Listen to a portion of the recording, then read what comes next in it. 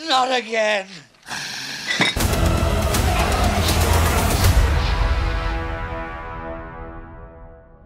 Looks like Zack Snyder hasn't abused us enough. We've got part 2 of Rebel Moon. This one's called The Scar Giver.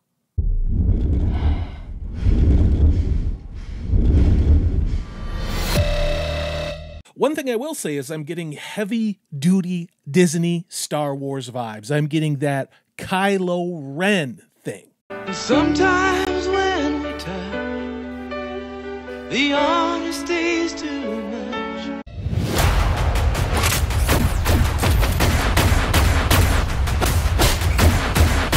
One could say it is an homage to John Wick. But somebody obviously was a fan of the movie Old Boy.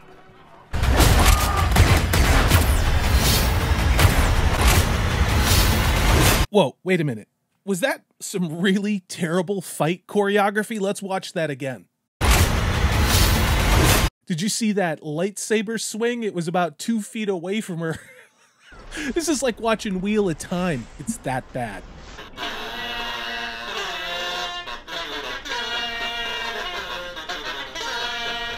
Bruh.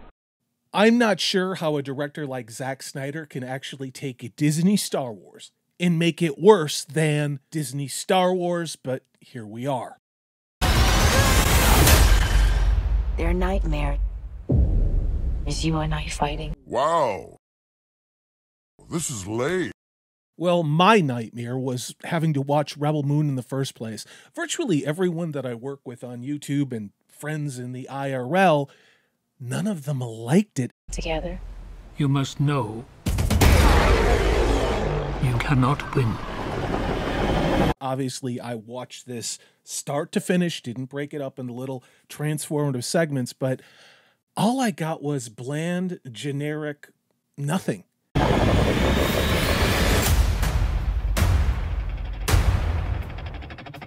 We are back at the Viking village, the multicultural Viking village where they use things that look like oxes and wear overalls, and yet there are giant spaceships in the sky full of space Nazis. You're all here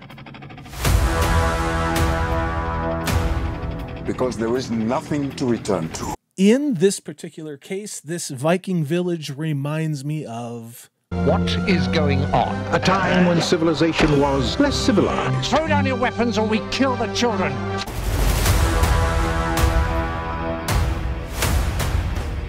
Dark days. I feel nothing at all.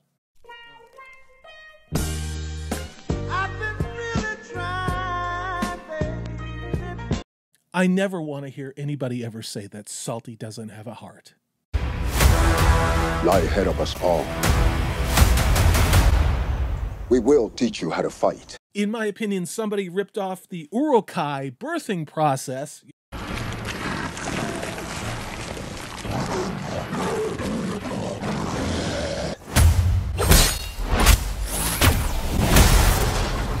That's impressive. Well, that was a whole lot of female empowerment. Did you see that one chick beating the living shit out of that literal straw man with a sword?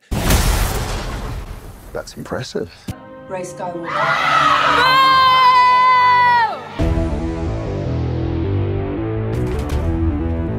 The Scar Giver's among them. Bruh.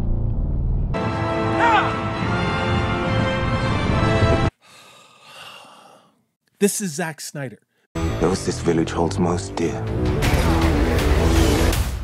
I shall destroy them. Where have I seen this before?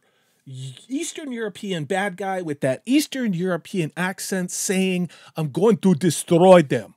I shall destroy them. I must break you. Destroy them. Break you. Doesn't anyone notice this? I feel like I'm taking crazy pills!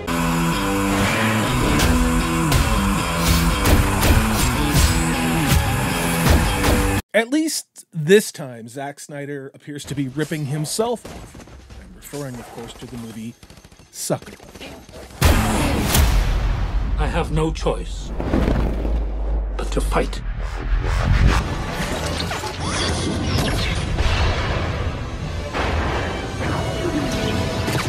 I mean, what the hell? What the hell is any of this, Zack?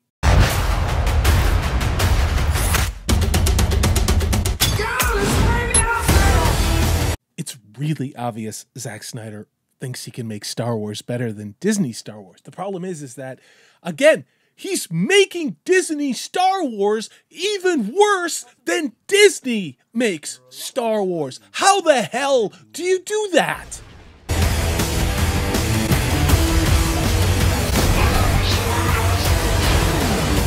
That fight choreography was garbage. You think I'm kidding?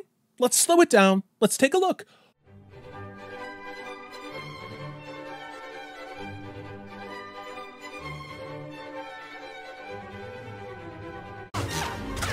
He's making Disney Star Wars even worse than Disney makes Star Wars. Let's go give her herself. Go, go, go, go, go! Are you truly prepared? Says hitting that ESG sweet spot for that representation. It's funny you say that. To allow this to continue in your name. Yeah, I got Die Hard out of that. In a big, big way.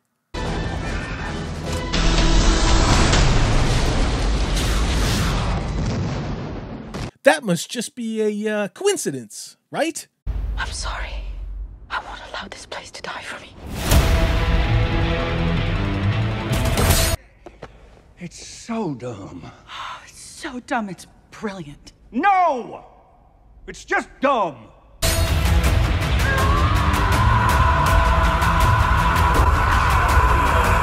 Let's look at some of the slow-mo from this trailer.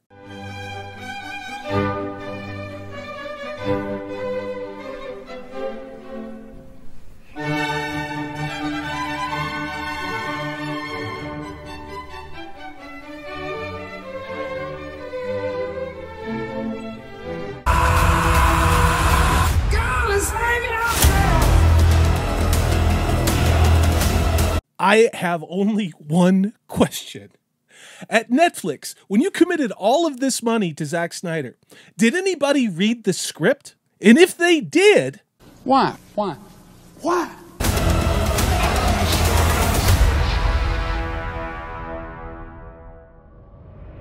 Zack Snyder's Rebel Moon Part 2, The Scargiver, comes out April 11th, now with even more slow motion and gender ambiguity.